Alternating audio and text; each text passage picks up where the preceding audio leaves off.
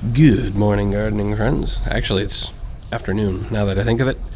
Not a lot has happened this week, so this episode's probably going to be a bit short, but I wanted to show you a couple of things that have happened, and I got one more little project I'm going to finish up today. First, I'll point out that there's a sign now in the garden saying that it is safe for pets, although I just realized that after I printed it all up and put it together that I forgot to put in the orchid tree as one of them. Another thing that has developed is I've got a couple of little sprouts, so let me show you those. First, we have one of the marigolds that has popped. It popped actually on about 2 days ago. It is now Saturday. And second, we have one of the coleus that has popped. And I think I forgot to mention that the coleus, actually my neighbor just pointed that out to me. I keep looking in the garden to see when these things are going to pop up, and I literally just found out a few minutes ago, right before I started recording all this. So I'm happy to see the coleus come up. Also, that was one that was planted last weekend, so it's only been 6-7 days since I planted it. So that makes me really happy to see that pop up. Now let's talk about the next thing. I've got one more little project I want to do this week. You may recognize this white planter. I've had this for a while sitting in a garden, and then I decided, okay, I knew what I wanted to do with it, but I was waiting for the soil to dry out a little bit, and it just wasn't drying out. So I've emptied the soil out, and I'm going to have to figure out how to refill it, and then I'll show you what I'm doing. Okay, so I've elected to go ahead and use the previous supply of soil that I had, because trying to mix soil with vermiculite and coffee grounds, which is I'm using my standard recipe here that I'm using for this year, but trying to mix with wet soil is really hard to do, to try and get it evenly distributed. If it's dry, it's easier to mix. So I'll just go ahead and put the wet soil away and let that dry out. But that's how I'm getting started with this. The plan here is I've got that one purple orchid tree out there, and I wanted to try and grow more because that one's actually damaged and being held up. So I'd rather have one that would grow a little bit better. Maybe it doesn't get damaged, I don't know. The thing is, trying to grow one seed, it's kind of hit or miss. You don't know if you're going to succeed or not. What I'm going to attempt to do is actually plant 4 seeds. Let me show you how. Now I've got 4 cups sitting in there, and the plan is I'm going to cut out most of the bottom of each cup, so if roots do develop, they have a chance to get down into the soil below. But hopefully what I'll be able to do is pull them out, extract them carefully by using the cups as a form to pull them out once they've actually sprouted, and then I'll be able to put them in individual pots. But for now I can put them all in one smaller space and give them all a chance to grow. The thing with the purple orchid tree is that the root system can be quite sensitive, so I need to be really careful about how I transplant it. So that's why I'm doing these 4 in the cups. The cups will help protect during transplant, and it'll also give me a chance to try and grow 4 seeds at once, which increases my chances of getting germination. Well, no, that was an interesting experience. I tried using drill bits that I happen to have.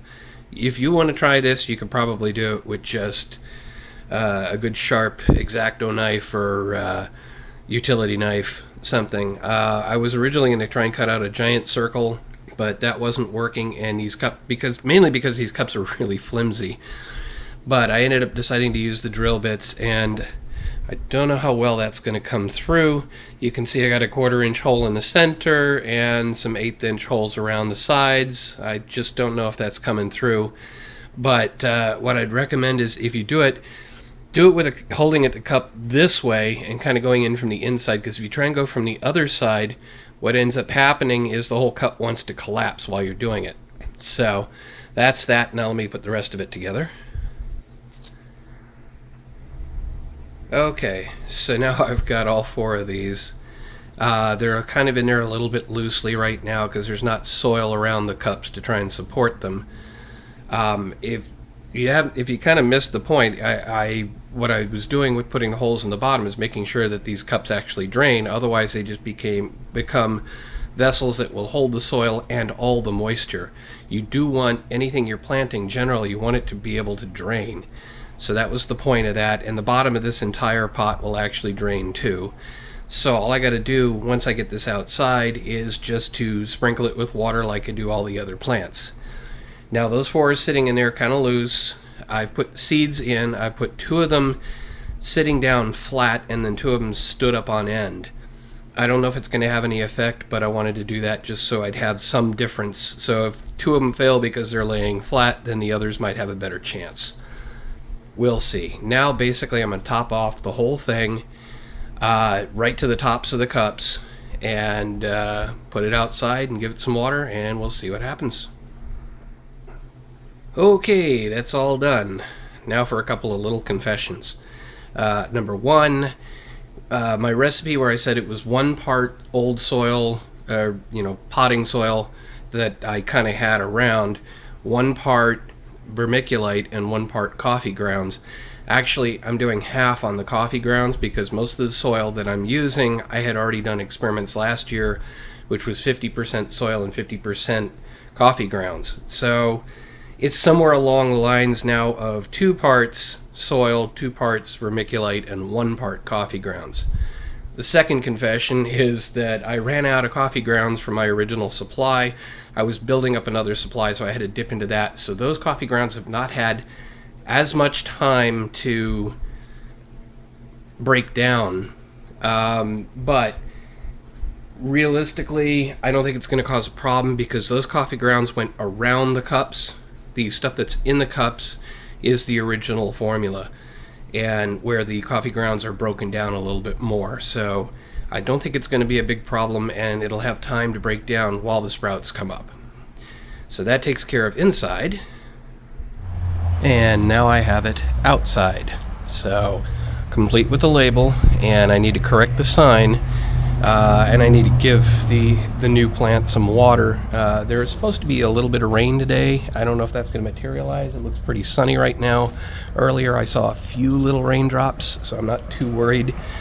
Although they were saying it was a much better chance today. Hey, that's weather forecasting for you. It's an imperfect science. But that pretty much wraps it up for the week.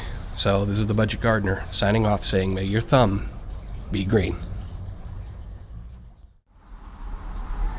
Oops, I almost forgot to tell you. I planted some alyssum in between the pavers, so hopefully that will make it a little bit softer.